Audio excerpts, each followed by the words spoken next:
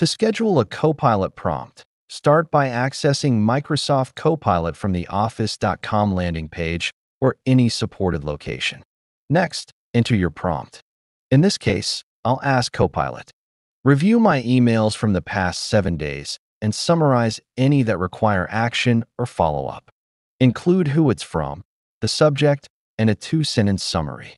If you're new to Copilot, note that since I'm asking it to review data from my Microsoft Work tenant, I need to make sure the Work tab is selected in the chat window. Once that's set, I run the prompt, and Copilot will respond with a summary based on the request. Now, to schedule it, hover over the original prompt and click the clock icon that appears. This will open the scheduling menu. Set the date and time for the prompt to run.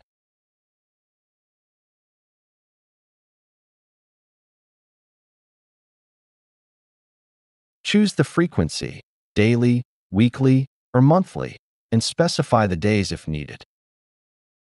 Then select how many times you want the prompt to run, up to a maximum of 15. Once everything is configured, click Save. Your prompt is now scheduled and will run automatically in Copilot chat according to your settings. You can manage your scheduled prompts by opening the Chats and More menu in Copilot and selecting Scheduled Prompts. This will display a list of all your scheduled entries. Click on any of them to update, deactivate, or delete as needed.